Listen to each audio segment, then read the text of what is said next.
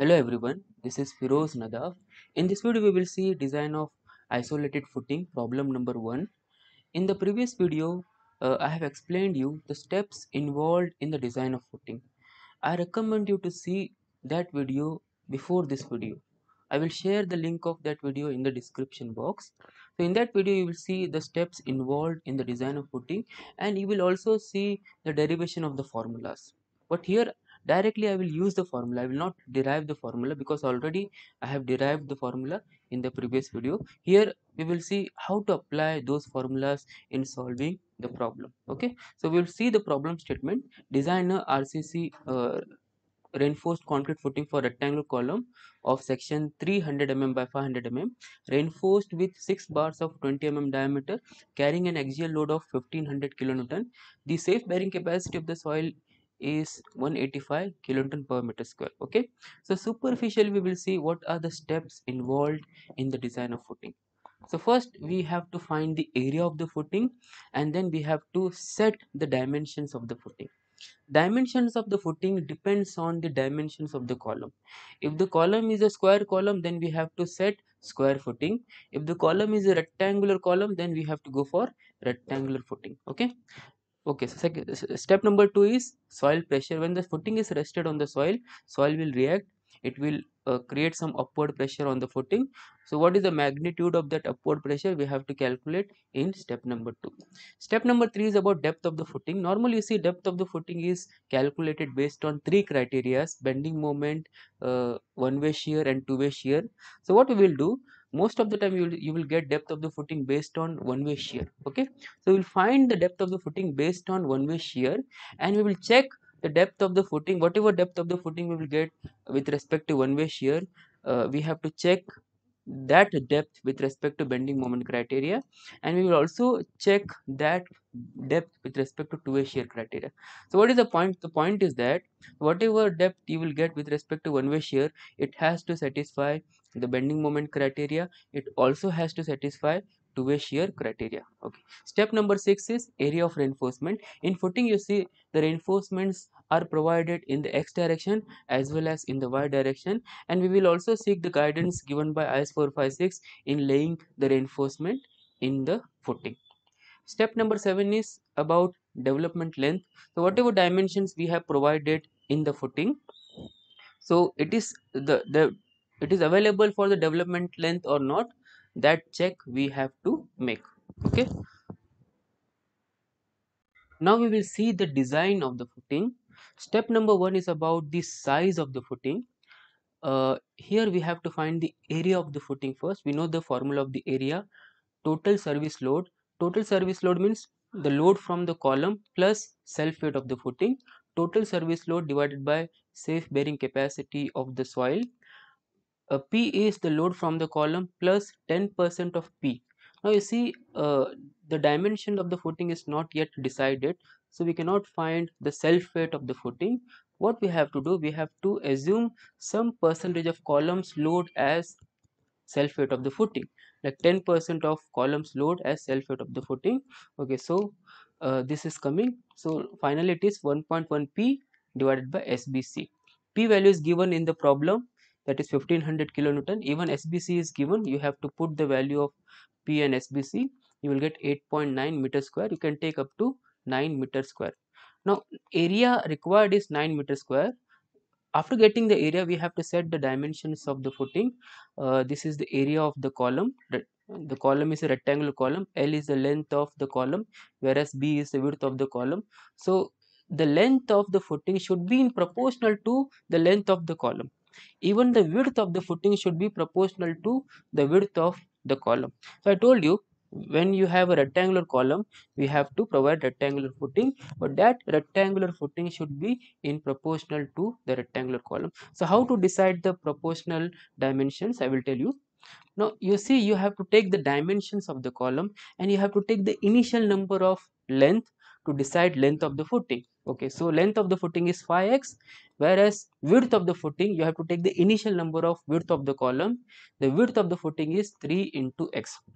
Now the area required is 9 meter square. You can multiply L, length into breadth, equal to 9 meter square. where L is 5x, B is 3x equal to 9.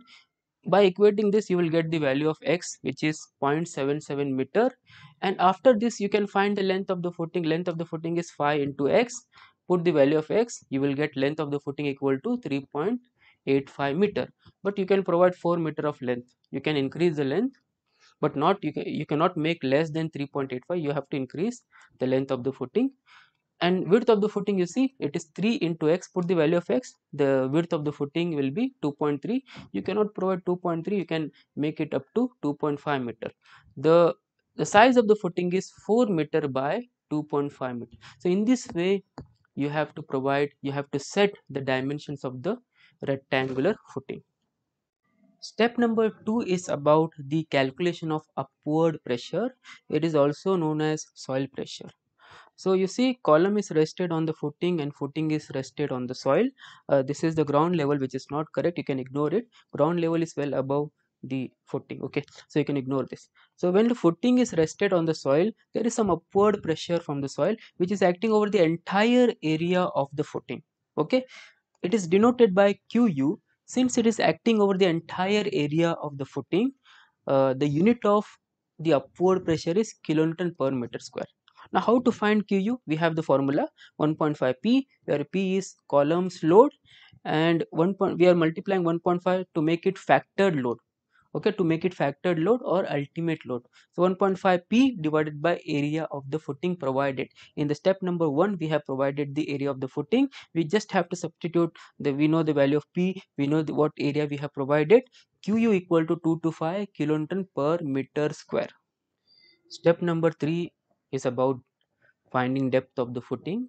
So I told you we will find the depth of the footing based on one-way shear criteria, and we will check it for the bending moment criteria and two-way shear. Okay, so this is the formula that we have to find the depth of the footing based on one-way shear.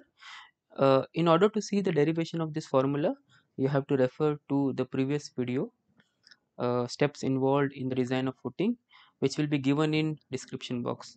Okay, so if you want to see the derivation of it, you have to refer to the video given in description box. Okay, so you see, in this formula, everything is known to us except small d and tau c, and small d we need to find, whereas tau c we have to get the value of tau c from IS 456 table number 19, page number 73. And you see, tau c depends on two value. It depends on grade of concrete and percentage of steel. Whereas grade of concrete, it will be given to you in the problem. In this problem, they have given M20 grade concrete. As far as percentage of steel is concerned, we don't know, because we have not yet calculated the area of steel in the footing. So you see what we have to do in this case. See, the normal range of percentage of steel in the footing is from 0.2 to 0.25. So you can assume any value between those two value, or you can assume those values. So we'll assume that the percentage of steel in the footing is 0.25%. Okay, so based on M20 grade concrete and 0.25 percentage of steel, tau c value comes to 0.36 Newton per mm square. Okay, so you see, again to the formula, B get cancelled. We have to put the value of tau c, which is in Newton per mm square. QU is 225 kilonewton per meter square. We cannot take this value. Okay, so we have to convert kilonewton per meter square into Newton per mm square. So this is the value of QU in kilonewton per meter square. We have to convert that into Newton per mm square. So kilonewton is converted into Newton by multiplying 10 to the power 3, and meter square is converted into mm square by dividing it by 1000 square. Okay, so this is the value that we are getting, Q equal to 0.225 Newton per mm square. Substitute all the value. Capital L is the length of the footing in mm, small l is length of the column in mm. So by solving this equation, small d will come to 673 mm. You can take it as 675 based on one way shear. Okay, now you can assume 75 mm as effective cover, because you also have to provide the overall depth of the footing. Okay, so overall depth is small d plus effective cover, which comes to 750 mm. This is your overall depth of the footing.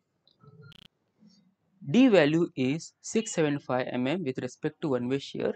Now what we have to do, we have to make the check whatever depth we have provided, whether it satisfy the bending moment criteria, and also it has to satisfy the two-way shear criteria.